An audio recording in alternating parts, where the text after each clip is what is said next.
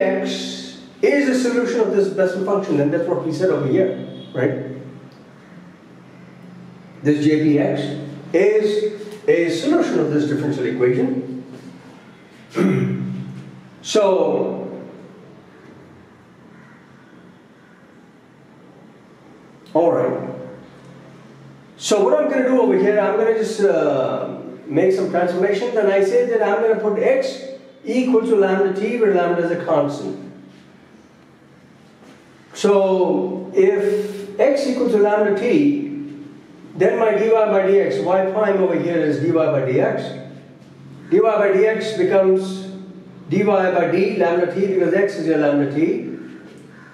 And basically you're going to take this lambda out, so this is going 1 over lambda dy by dt. So dy by dx changes to 1 over lambda dy by dt. So we have changed the independent variable from x to t, and this lambda comes in front. Similarly, I need a y double prime over here, so I'm going to differentiate this guy once again. So d squared y by dx squared, that would be a ddx of dy by dx. And x again, I'm going to change it with this lambda t.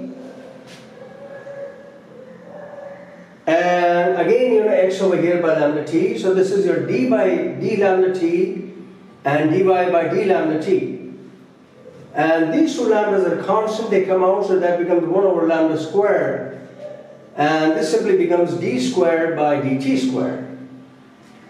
So we have changed this independent variable from x to t.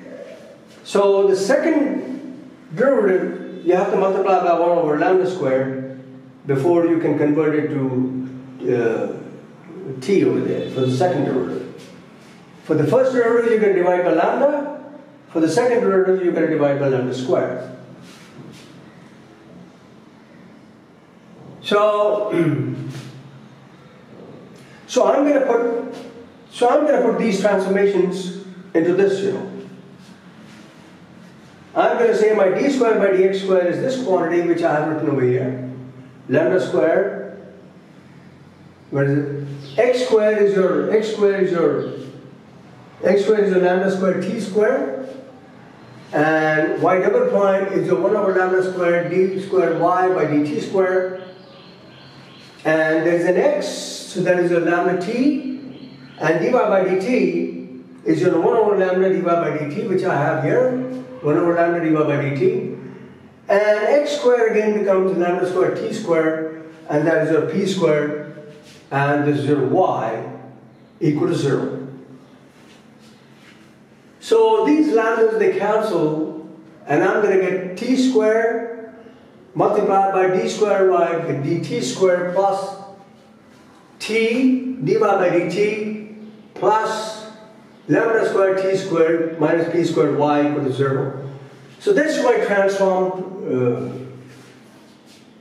transformed Bessel's equation, you know.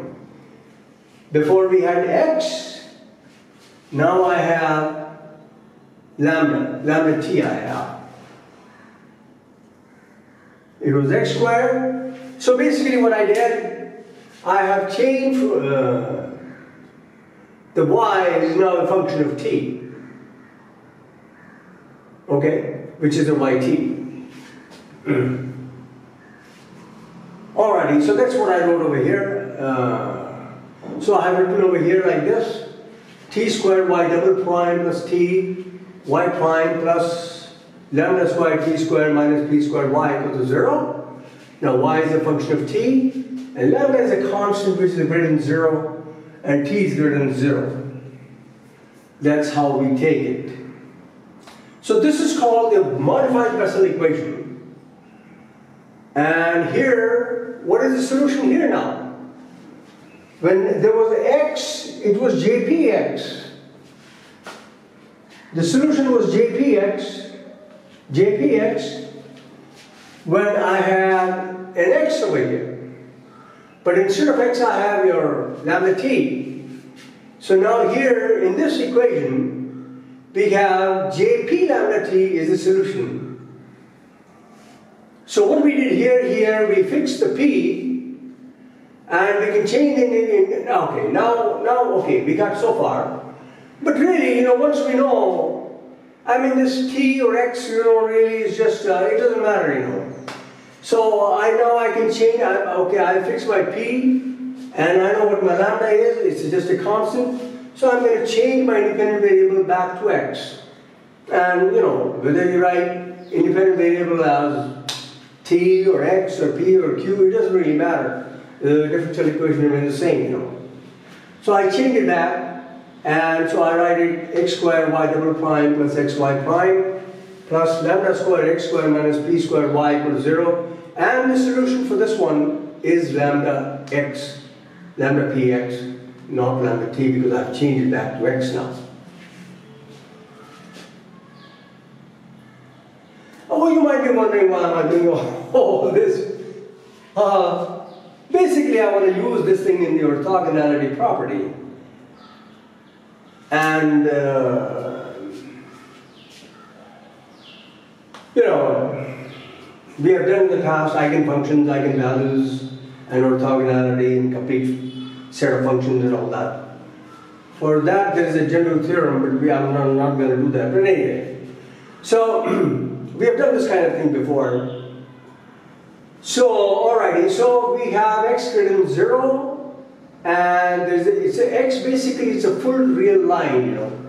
X equals 0 to wherever you want to go. But what happens is in most of the problems that you're going to do, like heat transfer or fluid mechanics or whatever, in most of the problems, you know, the domain of x is finite, so we're going to take it 0 to L, you know, like it's a box or cylinder or a sphere or, you know, it's a finite, you know. So we're going to take x from 0 to L. X 0 to L. Now you saw from this thing, you know, that my g of x, it's got infinite number of roots. You know, x1, x2, x3, blah, blah, blah, for each p. But I'm fixing my p. Let's say for one p. That's what I said somewhere here, fix p. So jpxi equal to 0, where x1, x2, x3, these are the roots, you know. That's where this function jpx is going to go to 0. So we know that jpxi is going to be 0, and where xi are the roots of jp,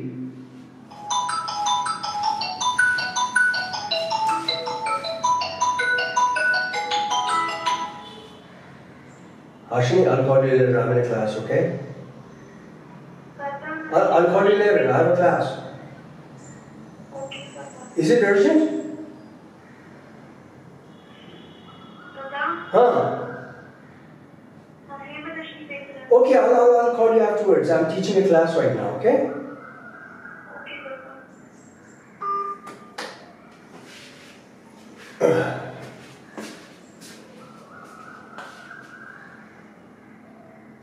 Alrighty. So these are the roots. So what I'm saying is, I'm going to write this thing as jp lambda I L equal to 0. And I'm saying where my lambda I L equal to xi. So lambda I equal to xi by L, where I equal to 1, 2, 3, and so on and so forth. Basically, this equation is the same because xi I'm defining it as lambda I L.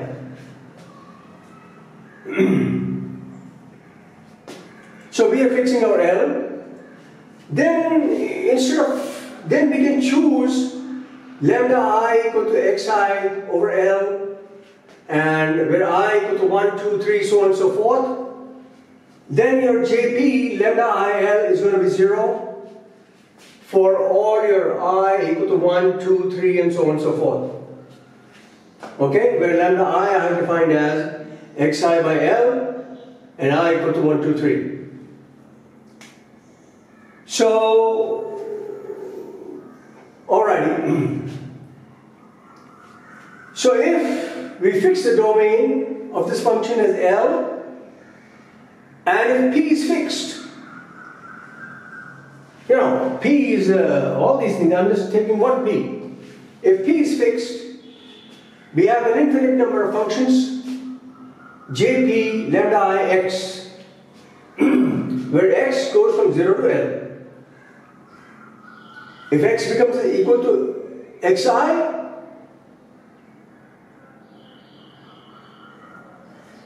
then this guy is 0. So this is for general, you know, so that's how I'm going to define my, in terms of lambda I, I'm defining my this function now. Instead of jpx, I'm going to define this function in terms of lambda I, where lambda I is defined in terms of the roots of this equation. So these Bessel functions, jp lambda ix, when you fix the p, are orthogonal in this domain 0 to L with respect to the weighting function x, just like you know anyway. So 0 to L, x jp lambda ix multiplied by jp lambda jx dx equal to 0 when I, for all I which is not equal to j. If I and j are not equal, then it is 0, and we have done this thing before. But if I equal to j,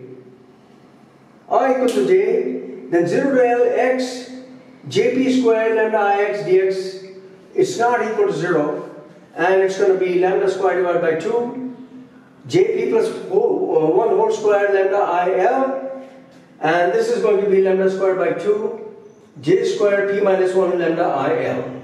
So that's what we're going to do, and this is what we're going to do, the orthogonality property. We're going to do it next time.